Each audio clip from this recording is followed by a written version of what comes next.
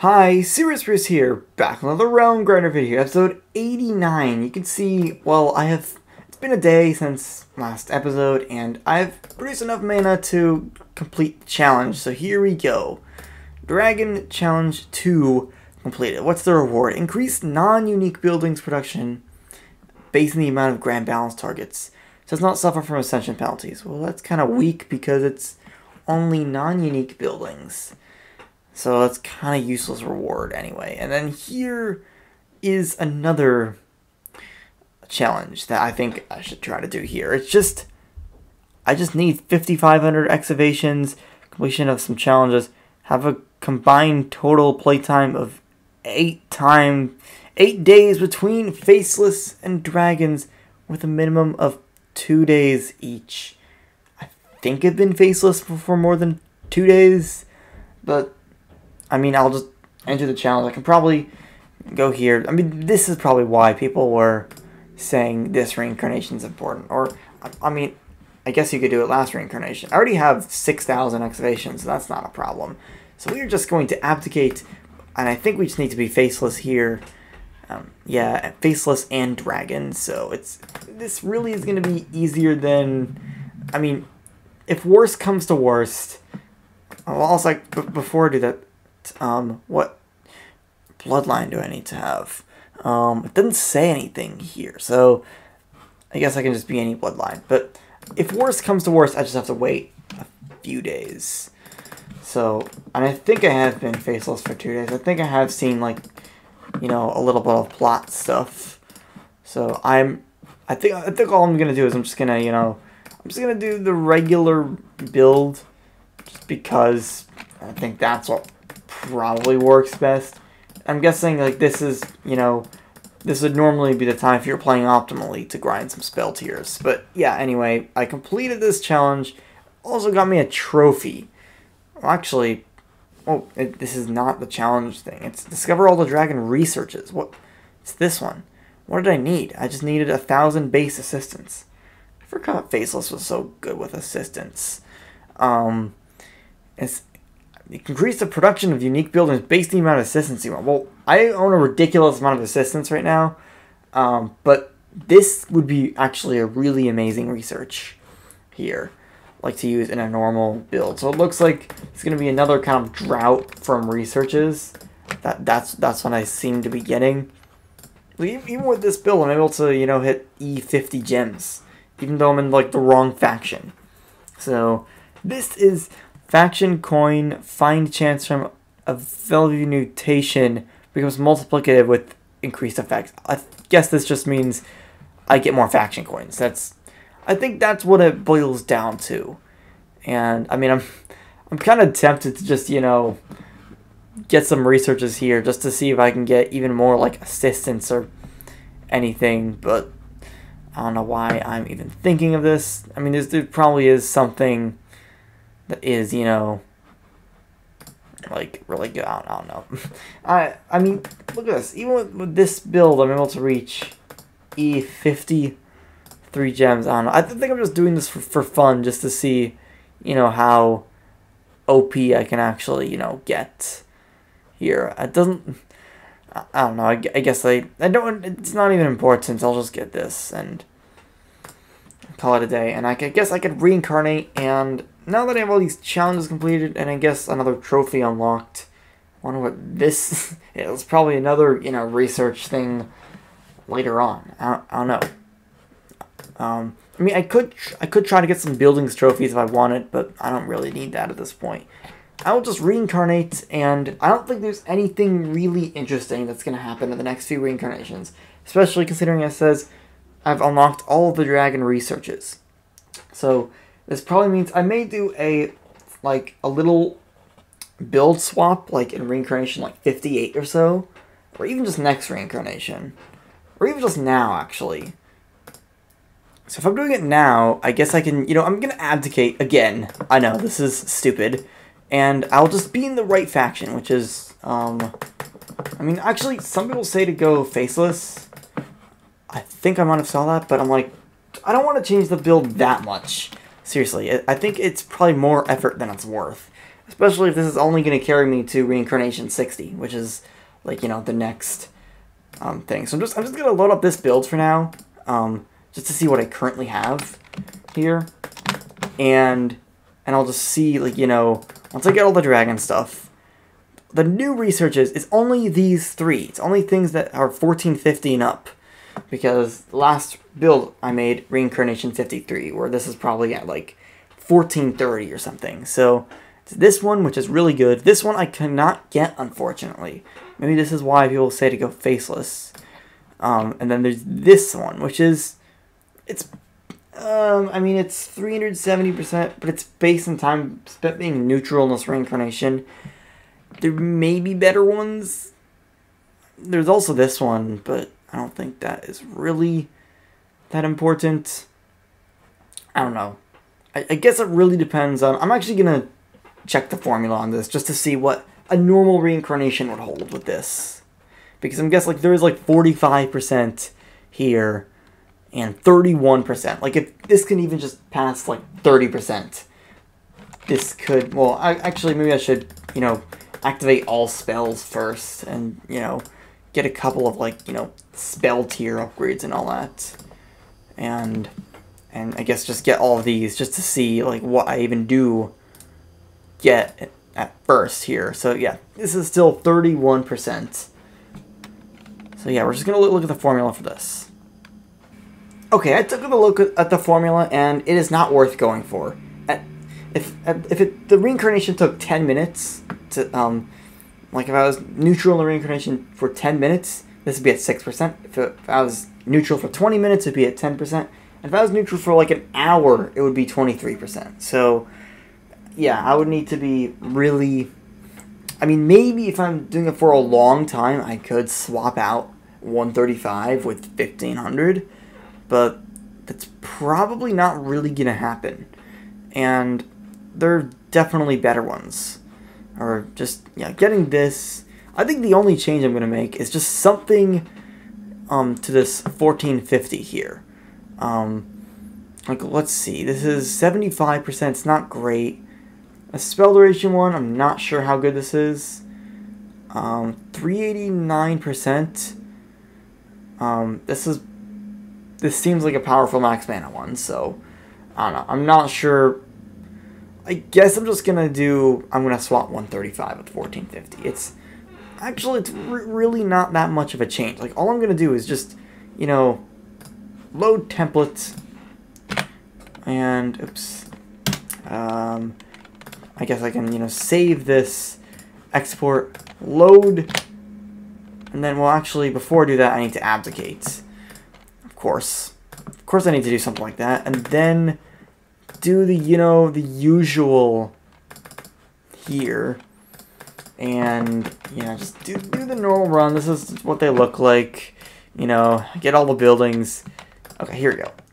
Research, we do this, and then we swap it. I have to go all the way down to S, unfortunately, which is the first branch, and instead of getting S135, I literally have to get rid of the first research in the entire list. I do S1450. S1450.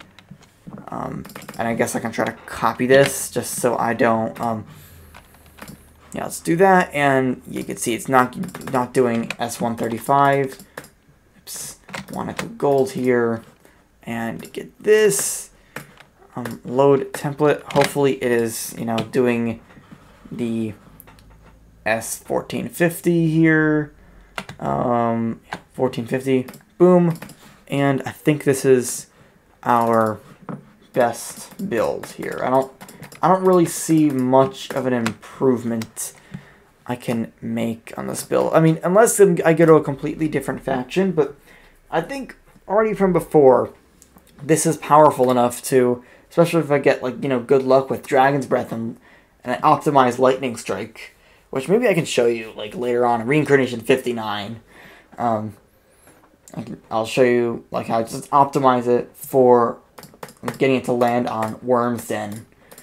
Or, like, instead of waiting, like, many minutes, it's just many seconds, if you get what I mean there. So, yeah, I will, well, I need to save this as something. A1 R55 Druid line. Alright. Do I really want to I'll just do Dragtan build. Like, do I really need to...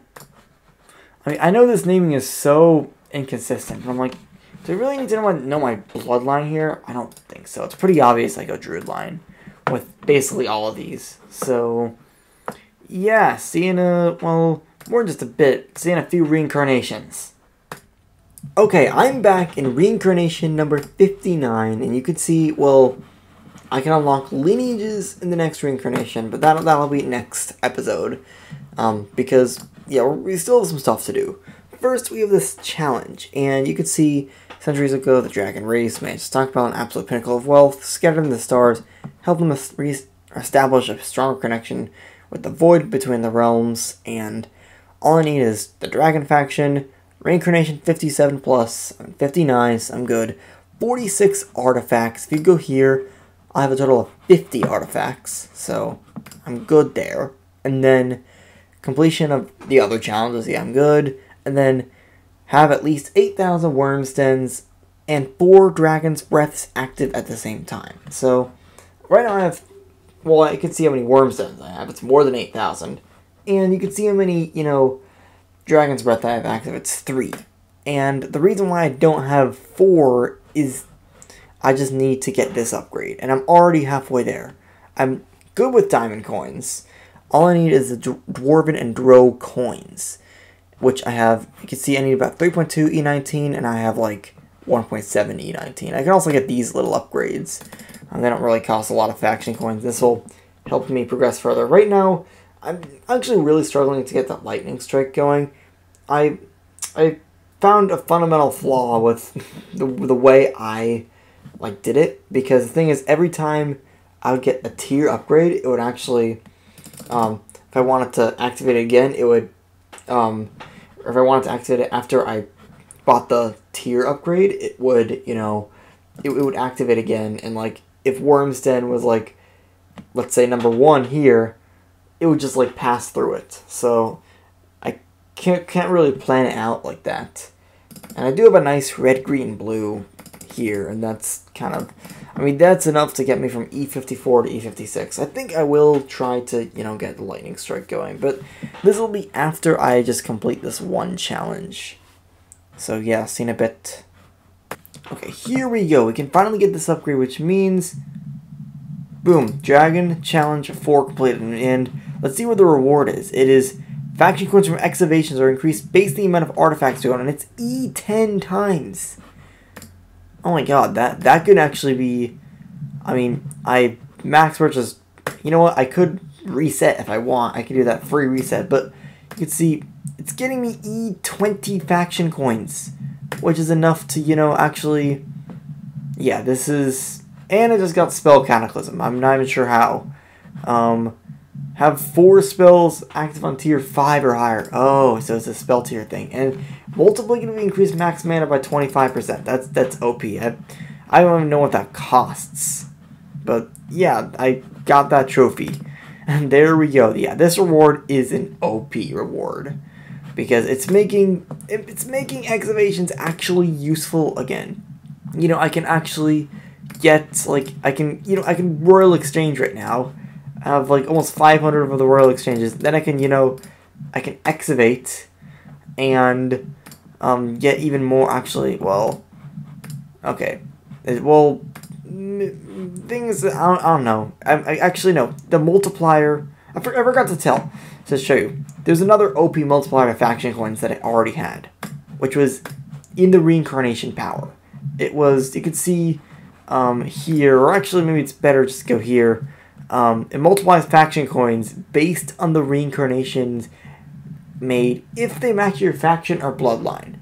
And I'm Titan faction, Druid bloodline, and, well, also Dragon faction. So I think what this does is it's like, it gives me, it's multiplying all of these by 86 times, which also this looks like a CPU architecture. It's a weird coincidence, but I think it'll just be one more run until I get all the way to the next reincarnation.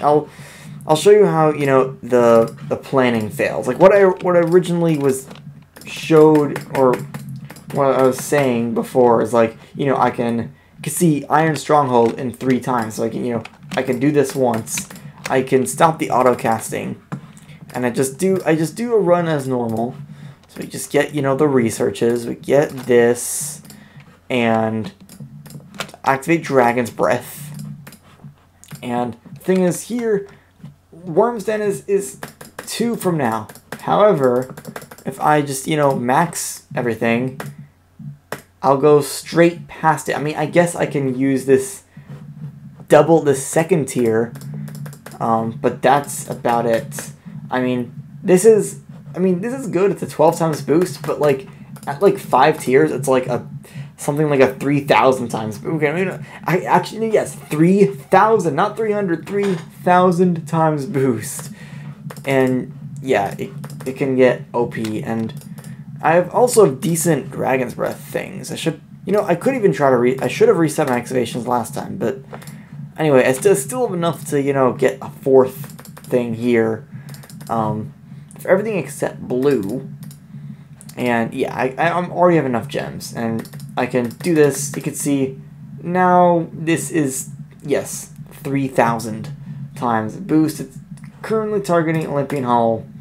Not quite, but anyway, we have enough to reincarnate.